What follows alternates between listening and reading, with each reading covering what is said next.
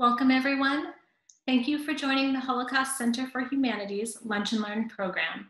I'm Alana Cohn-Kennedy, the Director of Education at the Holocaust Center.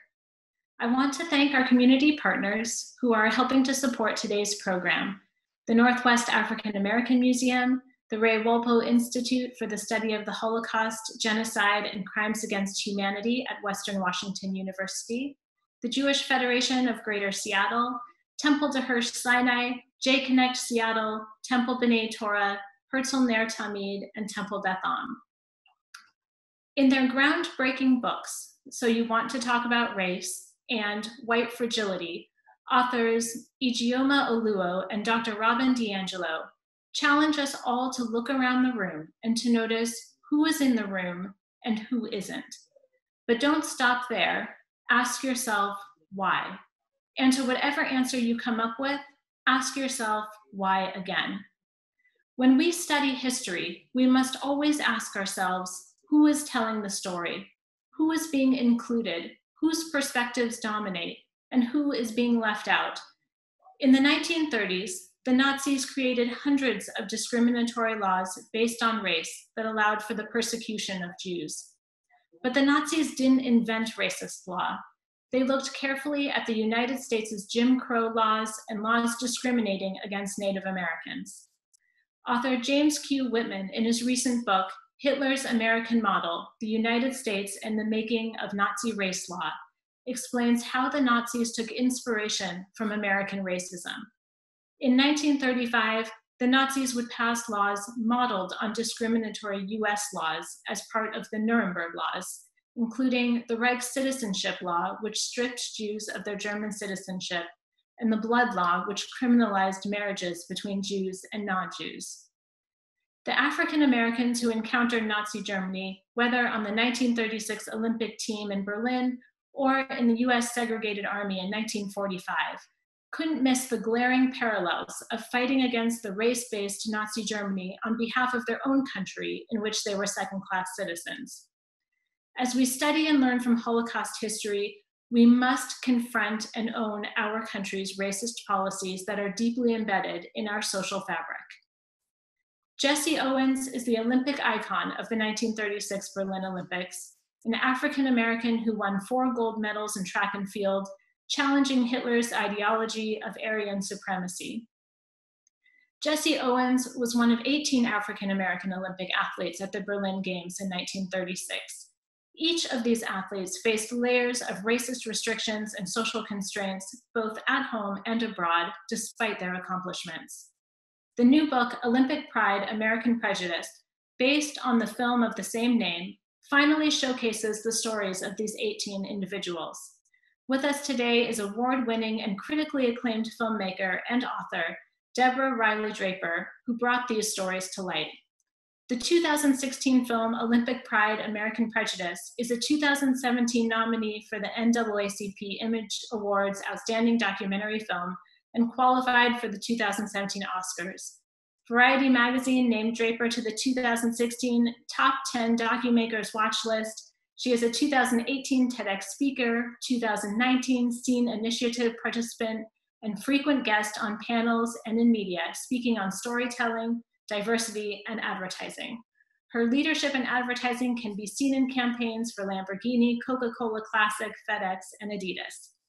If you have questions for Deborah, please type them into the Q&A feature at the bottom of your screen. And throughout our conversation today, we will pause to address questions from the participants. Deborah Riley Draper, it's an honor to have you with us today. Thank you so much for taking the time to have a conversation with me and to tell all of us about these incredible African-American athletes in the 1936 Berlin Olympics. So I want to start by asking you, what inspired you to create this film, Olympic Pride, American Prejudice, and the book that followed? First, thank you for allowing me to be here and share these stories. I think these types of conversations are critically important, and I love and believe in cross-cultural dialogue. To answer your question, initially, I was writing a story on Valeda Snow. She was an African-American woman. She was a trumpet player and a jazz musician from Chattanooga, Tennessee. And I learned that she had been interned at a Nazi labor camp, and I was astounded that a Black woman had been a part of the Nazi labor concentration camps. And I learned more about her, and I found an article that said, I wish I had left Germany in 1936 with the other 18 African American athletes. What 18 other African American athletes? I only knew Jesse Owens. And once we began to do the research, we discovered that there were 18 African Americans, including 2 women, Tidie Pickett and Louise Stokes, who comprised the 1936 African American part of the Olympic team. And I wanted to know more. I wanted to know their stories. I wanted to understand why they were not a part of the history that we all knew, the part we all studied, the part that had become a part of popular culture and contemporary literature. So 4 years of work of research created the film Olympic Pride, American Prejudice. And then we took a deeper dive to really understand these athletes and understand their insights and motivations around race, class, gender in the 1930s, so that we can better understand where we are today. And that's the book that was recently released by the same name. I want to show the trailer just so we can set the tone and kind of take a look at the film that was initially made. Can we take a look? That's great.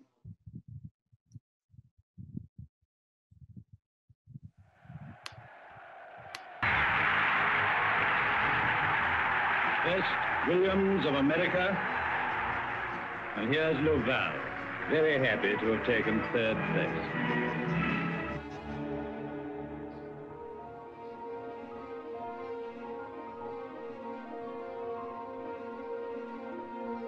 This is one of the great tragedies of the story you tell, is you have 17, 18 athletes here who were on the world stage. One of them is remembered.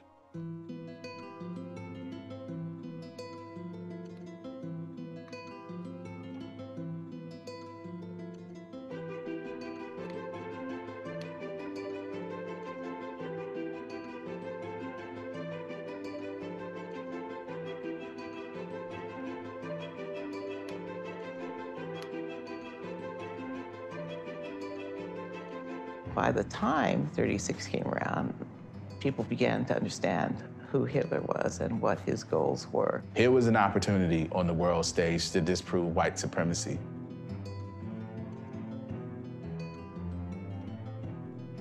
I love my gold medal, but it's not, in history, it's not as important as their gold medals. Like, for me, there's just something so special about what they did and who they did it in front of. These are athletes who did something really important at a seminal point in human history. I'm on a Not African American history, not American history, in human history. They did something incredibly important. Simply being on the medal stand in 1936 sent a message. From that struggle for legitimacy became the foundation of the struggle for access, which became integrated into nonviolent direct action and primed the pump for Dr. King. They have stories that have not only drama and drive and power and force, but they are stories that can focus us again on something truly important about the human spirit and about the human race and what it takes to be truly human and not inhuman.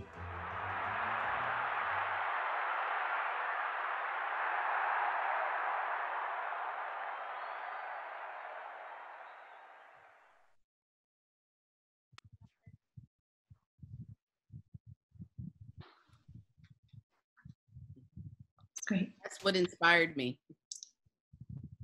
Fantastic. Well, after reading the book and watching the film, of the many individuals that were mentioned, I find myself thinking a lot about Louise Stokes and her experiences. And in the book, you mentioned her participation in the 1932 Olympic Games and being forced to sit in a separate room, even on a separate floor, in the reception dinner for the Olympic delegation. And then in the 1936 Games, being pulled from the final race just minutes before the race before she was able to compete. Can you tell us a little bit more about her story and what it was like researching her and her experience?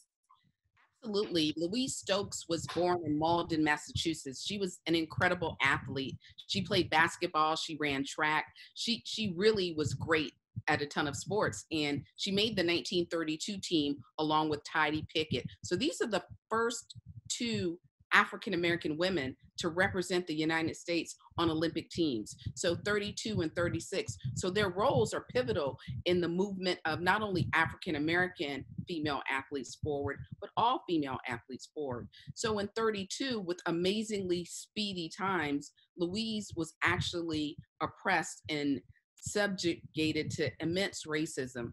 When they took the train from Chicago, where the trials were, they took a train from Chicago to Denver. And when they arrived at the hotel in Denver, there was a huge banquet for them. And unfortunately, that hotel did not allow Tidie and Louise to enter in the front of the hotel with the rest of the team, nor did it allow them to reside in rooms on the floor of the rest of the team. And when it was time for the team banquet, the ladies were not invited to come down to the ballroom because it was a whites only banquet room. Even though they were a part of the team, the speediest sprinters on the team, they had to eat in the attic and listen to all the festivities that were going on below them. And when they arrived in Los Angeles, very excited, not disheartened at all, because as Black women, they had lived through a lot of racism and oppression, but they thought they were going to get a fair shake. And when it was time for them to run, they were benched in favor of white athletes who did not have their times. They soldiered on and they made the 36 team again. And the exact same thing happened to Louise again in 36. So as we understand racism and oppression and institutional racism, we have to look at the fact that Louise started her career as a young woman in high school. And she had to endure this level of oppression over and over and over again. And this is what happens with generational trauma. She was an amazing woman. She would go on to create the Colored Women's Negro Bowling League because she wanted a safe place for female athletes to be able to compete. And she wanted to have a place where they can compete fairly and where they could experience equity and equality. So she created that. So her experiences of inequality and inequity and ridicule and complete marginalization, she turned that into something very powerful. But when I speak with her son, as I did before interviewing him, she had heartbreak. And it was heartbreak earning something and having it taken away, in spite of the fact that you'd worked hard and you earned it and you were the very best. Thank you. You're welcome. For this book and this film, you did a tremendous amount of research, which you just alluded to in your comment there. Can you tell us a little bit more about the research you did to uncover all of these stories and this history and the process that was involved? Absolutely. The very first thing we did, we had this photo that had the African American athletes in them, but most of the newspaper articles didn't name the African Americans. This was not unusual at that time because mainstream narratives did not want to include exceptional African Americans or African Americans at all, not from an achievement standpoint. So we had to identify 18 people, find their stories and find their families so we can get more information. We researched in Europe and in the United States.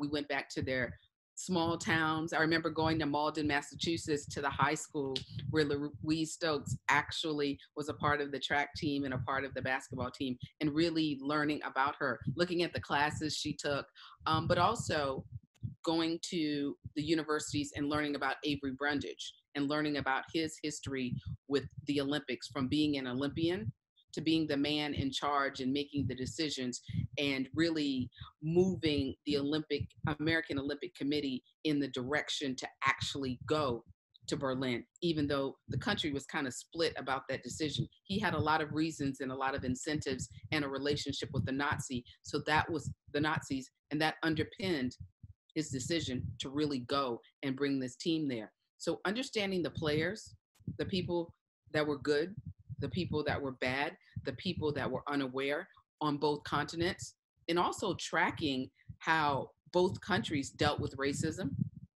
how they kind of influenced each other in some ways, particularly in legislation, and looking at how African Americans would be treated on both sides of the Atlantic and how they were treated on both sides of the Atlantic. So that took about 4 years for the film and 2 additional years for the book. And people want to know, I see this in the chat, I want to make sure we can let them know. The film is available on Amazon Prime. It's also available on iTunes. It's also on YouTube Pro. The book you can get at any independent bookstore. You can buy that on Amazon as well. And it's available on simonandschuster.com. That's our publisher. So that resource is available for you. We grounded ourselves in primary source material. So we really looked through newspapers, we looked through personal accounts, we interviewed Germans who were there in 1936, young men and women who were at the games. We interviewed athletes, we interviewed families, we interviewed scholars, because we really wanted to investigate this information because it hadn't been told before. The story of 18 African Americans defying Hitler and Jim Crow to be on the international stage and showcase not only their athletic prowess, but their patriotism and their intelligence had not been told before. And we wanted to do that not only respect, but with scholarship and integrity. I think one of the things I really appreciated was all of that primary source material. The interviews were amazing, and really being able to see how the politics behind the Olympics and how everything, all of these ideas and individuals involved are really connected in different ways. So another question that I want to pose to you is that the African American athletes were faced with a conflicting pull of loyalties and politics and the social alliances when weighing whether or not to participate in the games or to boycott them. Can you tell us a little bit about the many factors they had to consider when deciding whether or not to continue on to Berlin?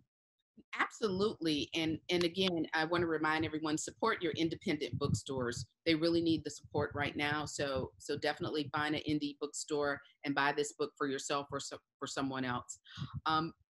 The African American athletes, as all African American people were then and now, for that matter, are always, W.E.B. Du Bois put it best, can you be both Negro and American? And that is a war that happens in your spirit because you are at once a second-class citizen and treated socially, culturally, and by law as that. And then the other part of you roots so desperately for your country because you want to be a part of it and you want to show your patriotism and you want to establish the fact that you love America and you built America and you're a part of America. And you also want that opportunity to display that all of the myths and stereotypes that are being created in the dominant narrative are not true. So part of the African American community said, we can't go because we have an allegiance to the Jewish community, and the Jewish community is telling us all of this information that they're getting back from Europe is not good, it's not positive, and that very ugly things are happening. And then part of the community said, we need to go because we need to take a stand and show that as African Americans, we can represent on the world stage and that we can hold our own. And so there were Jewish athletes who didn't go. There were Jewish athletes who did go. So everyone had a bit of a conflict on how they wanted to show up in this moment. And what we have to realize are there are lots of factors. These are young people who had been training their whole lives and they wanted to demonstrate that they were capable. And they weren't just athletically superior, they were intellectually amazing.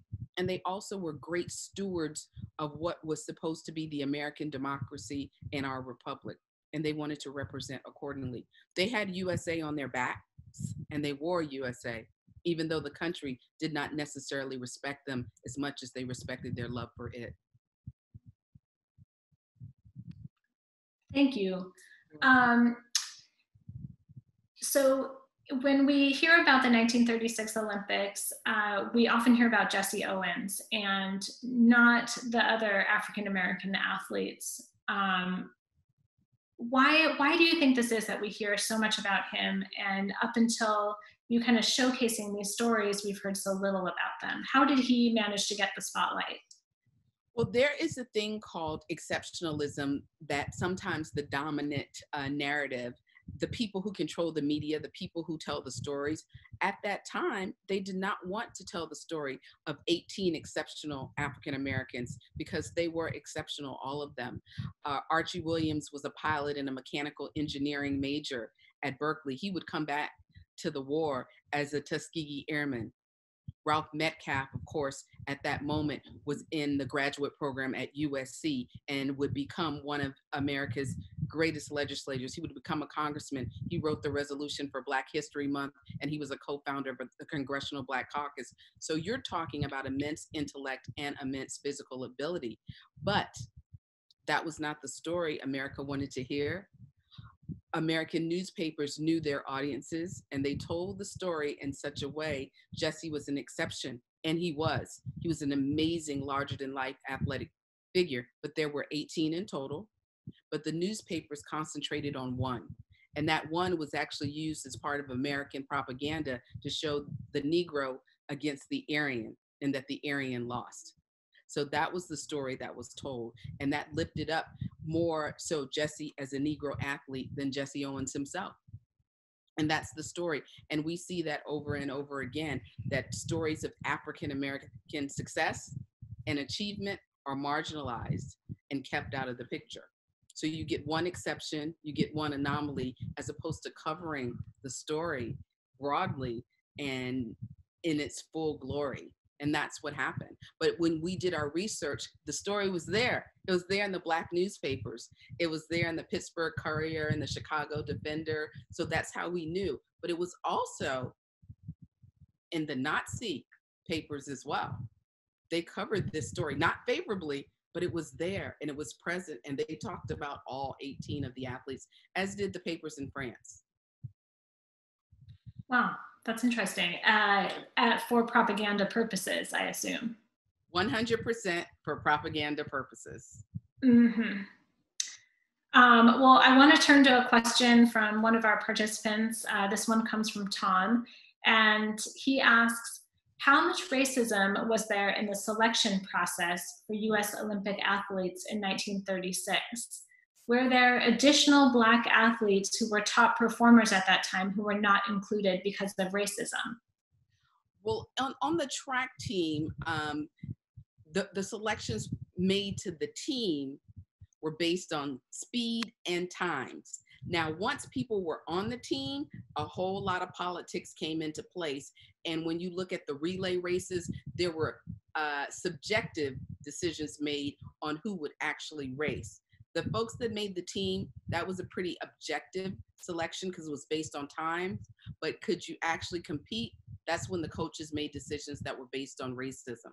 In boxing, there was a ton of racism in that selection process, in the voting process. And you see that play out in 1936 on the Olympic team, on the boxing team, when Howell King had to fight Ruteki twice and beat him twice to earn his spot on the team. And then he was sent home before he even got to box. So racism played a tremendous role in the opportunity to compete on the international stage, more so than it played in the opportunity to actually be on the team. But if you think about it, if you make the team, you certainly want the opportunity to actually compete. So kind of following up on that question, there was another question here from Nancy, which asks, were the African-American athletes segregated in Berlin? And what was the experience like for them once they got there? The athletes were not segregated in Nazi Germany. In the Olympic Village, all athletes had the freedoms to roam around, eat where they want to, attend movies. They received passes to experience Germany. They had world-class treatment in Nazi Germany. So part of the propaganda was to demonstrate Berlin as a world-class, hospitable city. So that is what those athletes experienced. It was kind of surreal for them in the fact that they didn't have to go through the back doors. They didn't have to eat in a segregated section. They didn't have to sleep in a different area. They had full reign of the Olympic Village, and they met people from all over the world. It was an amazing experience for all of them. All of their diaries and all of their recollections talk about the fact that it was wonderful. They actually not actually had treatment like that before in the United States, and when they returned home to their party, they had to go back through the back doors. So for those 10 days, it was pretty magical. For those 10 days, most of them felt equal, and that they had an experience that was, for the most part, equal, and that the racism and the oppression that they felt in terms of options and choices were suppressed by American coaches. Now, of course, they competed under pressure because they competed under the unrelenting gaze of Hitler, the Third Reich, and swastikas flying everywhere. So as much of the great hospitality, it was very clear what the agenda was. Thank you. So the 1936 games occurred before World War II and the Holocaust, and before Nazi ideology completely revealed itself to the world. It's easy to analyze and appreciate the significance of the games with the benefit of hindsight, as we have now. But how were the games and the success of the African-American athletes viewed and portrayed at that time? At that time in 1936, the success of Jesse Owens was viewed as a blow to Hitler.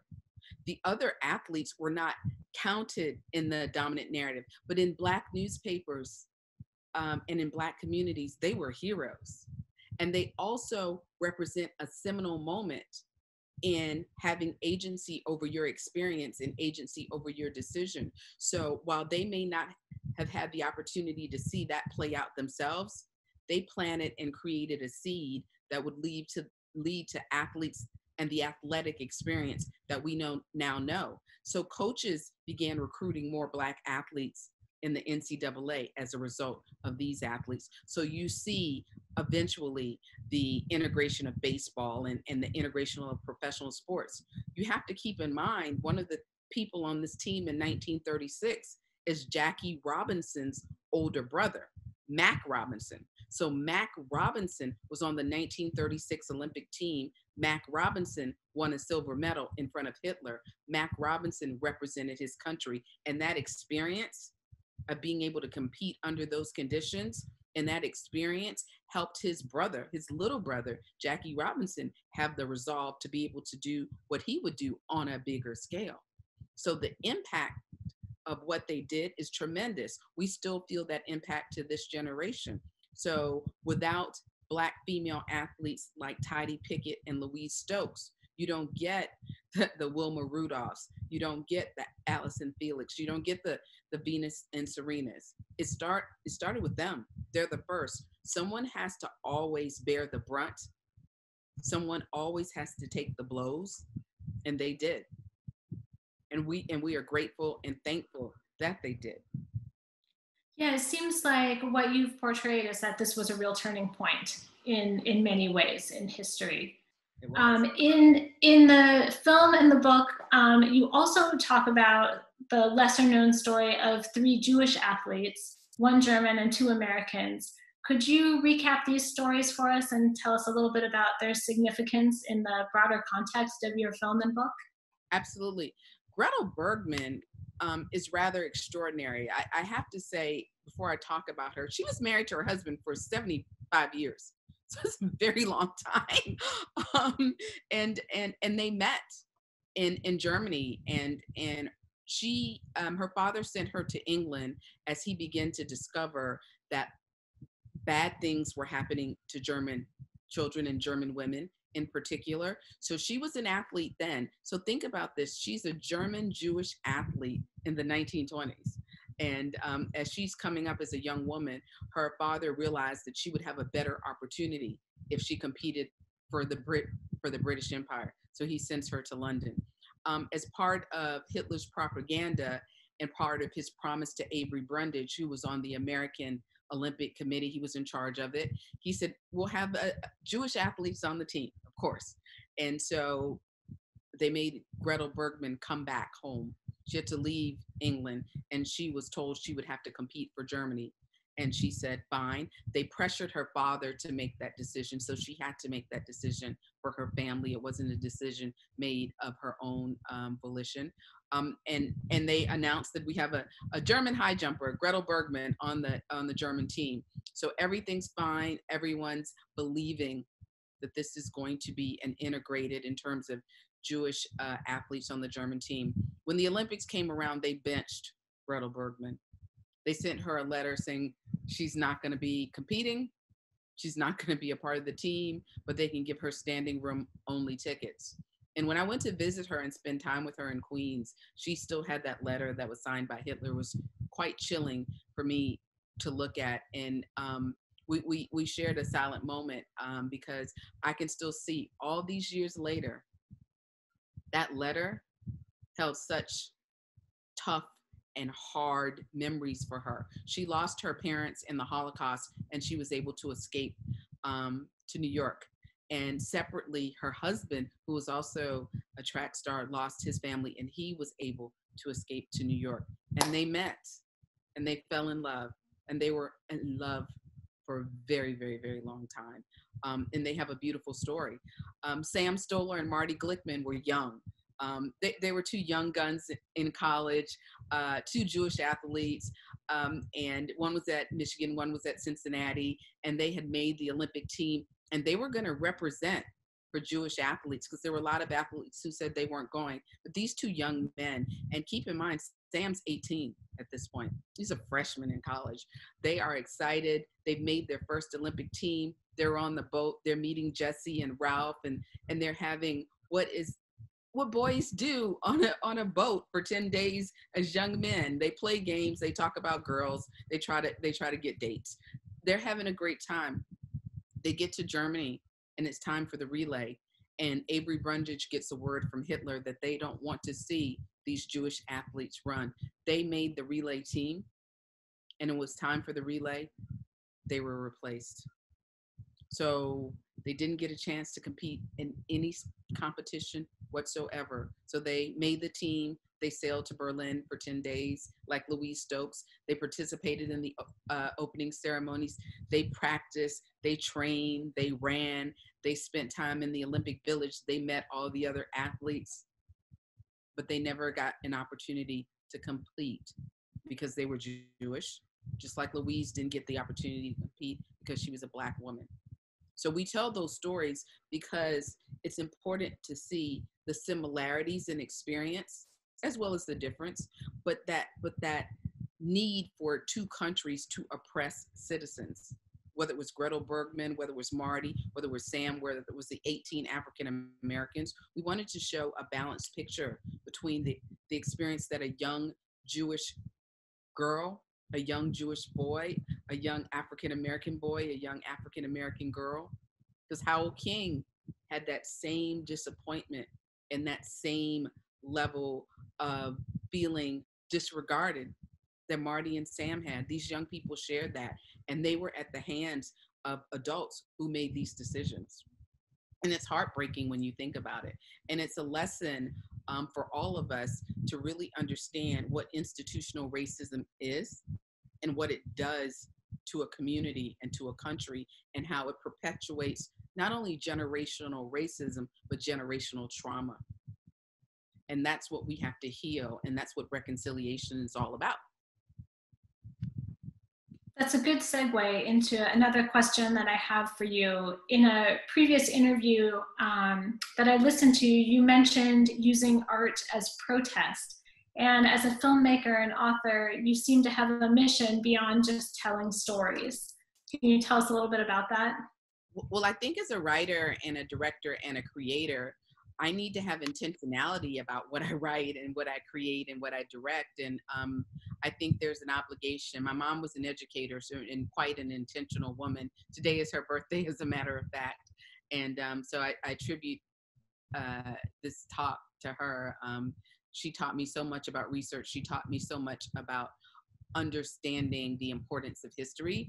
And I think as an artist, I think history and the impact of history will always infuse itself in my work because I like primary source materials. I like researching. I love archives. And I think it's important that we have something to say. Or at least for me, I just don't want to create something that doesn't have a point of view, because I have a point of view, and my great-grandmother couldn't express her point of view. My grandmother couldn't express her point of view. It was only after college that my mother was able to fully express her point of view. So the opportunity to express my point of view, I don't take it lightly. So it's important that the art itself isn't marginalized, and that is a protest, right? To be able to have agency over what I say and what I create, that is protest. That is demonstrating the importance of having the ability and the freedom to create without being suppressed. I want to pause and take a few questions from some of our participants, and this one has been asked by a couple of people, but I'll read it from Martin here, and he says, "Can you say anything about the overall American white participants in the 1936 Olympic team in terms of their reaction to the American Black athletes that had made the team?" And I know you outline a couple great stories and references to that. So can you tell us a little bit about that? Can you repeat the first part of the question? It cut out for me. Sure. Can you say anything about the overall American white participants in the 1936 Olympic team in terms of their reaction to the American Black athletes that made the team? Yes, there were 400 American athletes on the team. 18 of them were Black.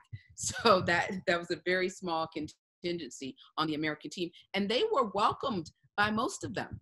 There were still some Southern athletes that weren't comfortable being on a boat with African American athletes for 10 days. And they didn't mind sharing that they weren't comfortable, but the vast majority of these students, these athletes, were fine. I think they were more concerned at that point about their training and not being sick on the boat. So the other athletes accepted them.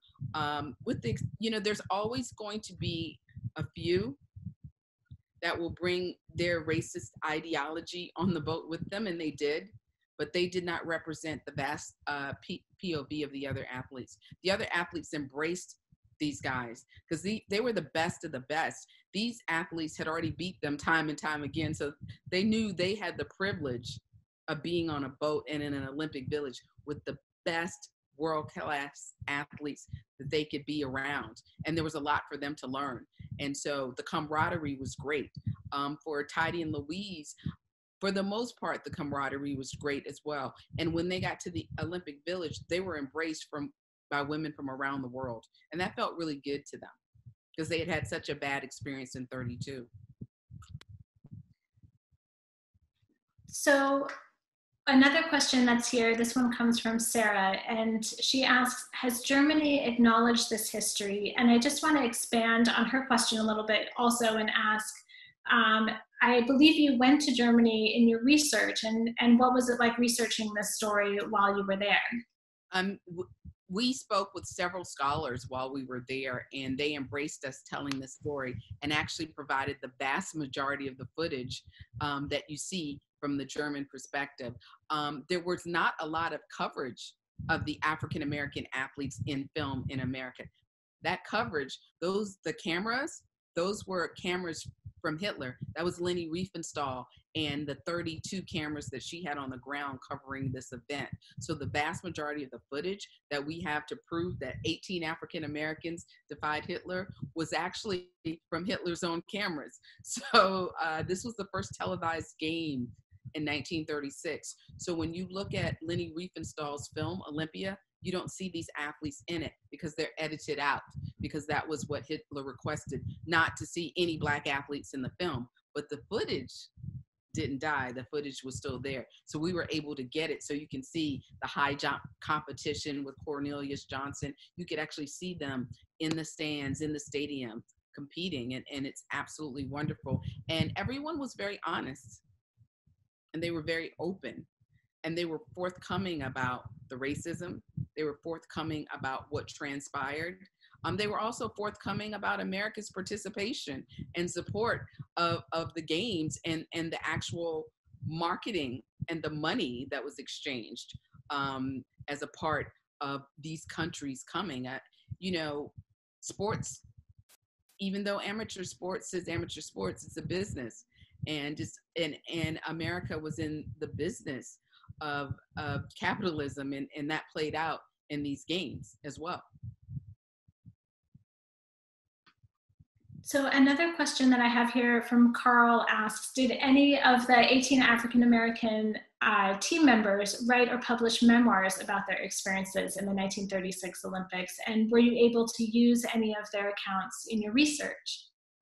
I used some diary accounts in their research, not their memoirs. Ralph Metcalf has a great Metcalf collection, and so we had some exposure to that collection, but not fully. So a lot of it is their actual words. We had the actual oral history from James Laval and Archie Williams, so that was amazing. We had an oral history from John Woodruff, his very, very words. And we had lots of first-person interviews in the Black newspapers. So we had great exposure to their words and their experiences. But they didn't write memoirs in the traditional sense. So there's a lot going on in our world today. And I think while this research is always important, it's even more important today as we're looking at how we understand our own history in the United States. And right now, I'd like to ask you, what would you like to see from organizations like our Holocaust Center and even the audience and other allies? How can we support this work, and what would you like to see from the rest of us? I have to tell you, today is a great step in what we need to do. Cross-cultural dialogue is critically important. People don't want to talk about history. People don't want to talk about what's uncomfortable. They don't want to talk about something that happened in the past that they don't feel connected to, or that they don't want accountability for, or they don't want to be, say that I'm a part of a system that did something bad. But we have to establish that, right? We have to be able to say, this happened, whether it was a Holocaust, a murder, a lynching, slavery, Reconstruction, the Freedmen's Bureau, 400 years of institutionalized racism. We have to acknowledge that. And we have to say we can do better. And we have to do it in unison as a team. It's not one part of the country's responsibility any more than it is the others.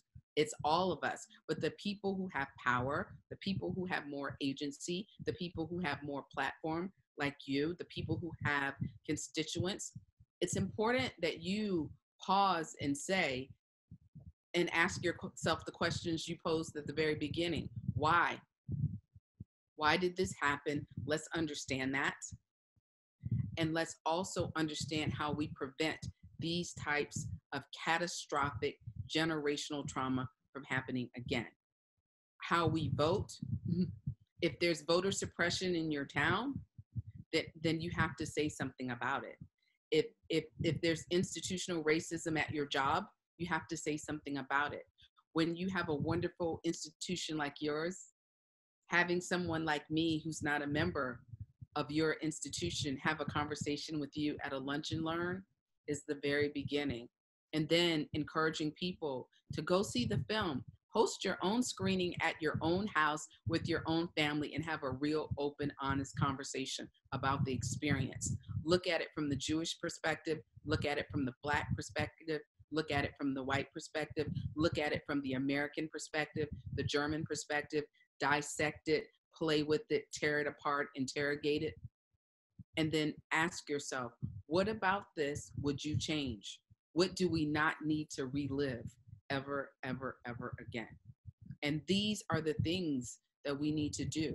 So if we spend an hour or 2 or 3 a week in cultural conversations and intellectual conversations, watching art that you wouldn't ordinarily watch, reading a book that you may not read, having a conversation with someone that doesn't look like you. As African Americans, we don't always need allies. I don't always use the word allies because I feel like allies are, you're disconnected. You're a little bit far from me. It's like, think about it. Look at who the allies were in World War II. Are they still our allies? Look at the allies in World War I. Allies feels like it's a military term. It doesn't feel like we have the same mission. It feels like we have the same enemy. Because sometimes allies don't like each other, but they have a common enemy. So they come together for a common enemy. I don't think we have a common enemy. I think we have a common responsibility, and that makes us partners, and that makes us colleagues, and that makes us a community with a common problem that we need to address, but not as allies, as humans. Is there another term that you would use other than allies to be more thoughtful? Well, you know, I think we are human beings, and we need to respect. Someone said co-humans, but yes, we need to understand that we're all human beings, and I want you to be human to me, and I'll be human to you. Humankind, that is to be human and to be kind. And if we can start there, I think that's the best place to start. And what will develop will be positive, healthy relationships, partnerships, collaborations. And I think that's more fitting. If you have a best friend, I don't know if you would call them an ally. You just say they were your best friend.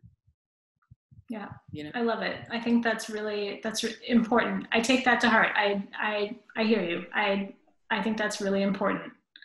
Yeah. I want to move slightly to another question from one of our participants, because this is a very interesting question, and it says, as a result of your research, did you form an opinion about Avery Brundage? I did. I formed an opinion of Avery Brundage. You know, in the film, you know, several of the scholars say he's a die in the wool races, and his behavior and his thinking was of a man that did not consider anyone other than himself, and he certainly did not have the best intentions for African American athletes. From his growing up in Chicago throughout his career, he has demonstrated that he was more pro-Nazi than pro-American. His behavior in the 1936 benching the Black athletes and the Jewish athletes. Then in 1936, he did that. Then in 68, he benched Tommy Smith and John Carlos. After they won, they couldn't compete. Their medals were stripped. And then we are all aware of what he did in 1972 in allowing the games to go on and not paying attention to the murders that transpired. So that is his history.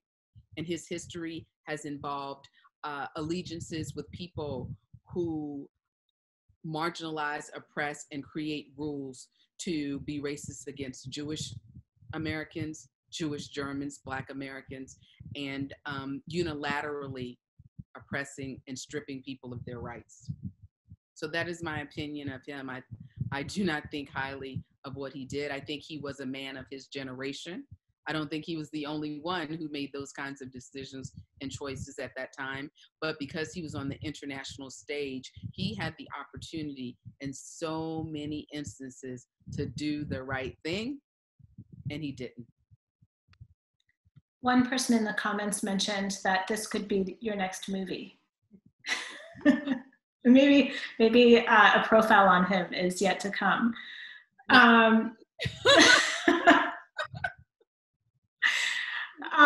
What are you most proud of with the making and release of this film and this book? Everything. I'm proud of these athletes. I'm proud of their families. I'm proud of what they did for America. I'm proud that they came back to fight in World War II. I'm proud that the Luval Center at UCLA is named after Jimmy Luval. Before we did this story, no one knew their names. They were the hidden figures of sports. And they're not that any longer, and I'm proud of that. But I will tell you, the shining moment for us, going into this, we knew that these athletes were not invited to the White House. And you know, it's a tradition for athletes to get invited to the White House. They were not invited to the FDR White House. Even the incredible Jesse Owens was not invited to the FDR White House. And we wanted to make that right. So for 80 years, they were snubbed. And with great support from the Obama White House on September 29th, 2016, the families, many of the families of these 18 African-American athletes were invited to the White House with Team USA, and their contributions to American sports were acknowledged. So they weren't hidden figures any longer. We played the film at the National Portrait Gallery immediately following their visit with President Obama, First Lady Michelle Obama, and Vice President Biden. We have a little clip from that time when they were at the White House in 2016. That is everything to me.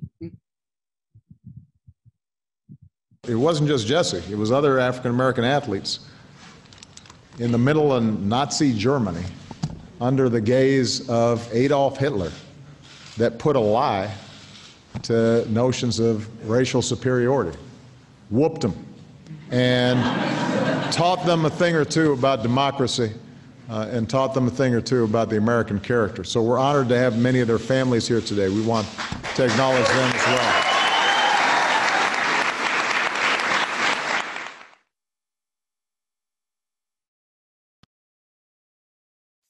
I love that clip. So Deborah, that day, just lots of crying. Deborah, there's a comment here from Sarah, and this is the last one I'll take from our participants, but she says, the medal winners' names are on the U.S. Holocaust Encyclopedia, U.S. Holocaust Memorial Museum's encyclopedia page about African Americans at the Olympics. The women are not named. Can you help to change that so the women get the recognition also? I think that's something we can work on. I think that's absolutely something we can work on. As a matter of fact, when we spent some time with the curator at the U.S. Holocaust Memorial Museum and added a couple of the names just to the scholarship. So we did that for the USOC. We did that for everyone because these 18 names were nowhere. So I will accept that challenge. And Alana, let's work on that together. Because we can do that. That's one we can definitely accomplish. We don't have any marginalized women. That's right. Deborah, tell us what's coming next for you and what you're working on now. Yes, well, absolutely. E. Smith just wrote, wow, the film Olympic Pride, American Prejudice has 100% approval on Rotten Tomatoes. We do. We have 100% reviews, positive reviews. So yes, it is a must-see. Go see it. It's great. So thank you, E. Smith, for posting that. I'm working on a docuseries, a documentary, and a feature film called Coffee Will Make You Black. It's based on the book by April Sinclair. It's a coming-of-age story of a super smart African-American girl in the 60s. She's entering high school for the first time, and her world is literally changing around her. She's meeting boys and best friends, and she's having conflicting ideologies with her mother, and the civil rights movement and the Black Power movement is all happening, and it's happening around her, and she has to figure it all out before she graduates. So that's the story. It's fun. Think of it as Stand By Me on the south side of Chicago in the 60s in the midst of the civil rights movement with 4 Black girls having a good time trying to grow up. I can't wait. It sounds fantastic. And Deborah, I just want to thank you so much for having this conversation with me today, for joining our program at the Holocaust Center's Lunch and Learn. For everybody out there, this program was recorded, so you can find it on our website starting tomorrow if you want to share it with other people. Deborah, it's been an amazing pleasure and honor to talk to you and to have you on this program. I really appreciate it. Tell Hannah Wakefield I said thank you. She said happy birthday to my mom. My mom passed away, And so thank you so much for saying that to me. It means everything. And I'm glad to be able to do this on her birthday. I know she would be very, very proud. So thank you for inviting me and allowing me to have this conversation. It was meaningful and powerful and important. Thank you, and happy birthday to your mother, for sure. Thank you so much. Thank you again to all of our participants for joining us today for this program. We couldn't offer programs like this one without our supporters, so if you're able, please consider making a donation on our website, holocaustcenterseattle.org, and just click the donate link in the top right corner of the page. Thank you for your support. At the Holocaust Center for Humanity, it takes a motivated and dedicated team to offer our many programs, like these Lunch and Learn programs that we've been doing every week. And I want to give a special thank you to Richard Green, our Museum and Technology Director, who is running the technical side of this show behind the scenes. Also, our Executive Director, Dee Simon, and our entire team, Nicole Bella, Lori Werschel-Cohen, our education team, Julia Thompson, Paul Regelbrug, and Rosa Campos, Amanda Davis, our Senior Operations and Engagement Officer, our development team, Sydney Dretel and Ellie Selesky, and our Administration Coordinator, Katie Lawrence. I hope you all can come back and join us next Tuesday at the same time for a program with Holocaust survivor, author, and scholar Loreen Nussbaum, who as a child, Loreen and her family left Germany for Amsterdam, where she befriended Margot and Anne Frank. And Loreen will look back on the last 80 years from Anne Frank's Amsterdam to present day Seattle. So with that, that concludes our program. And Deborah, again, thank you so much for joining us. And I hope we can continue this conversation in the future. It would be an honor. It is an honor for me, and we certainly can. Anytime you want to call me back, I'll be there. And once the pandemic's over, I'll actually come from Atlanta to see you in person, and we can have a really intimate chat. Thank you. I would love that. I would absolutely love that. Thank you so much. Wonderful. Thanks, everybody. Have a good afternoon. You too. Bye.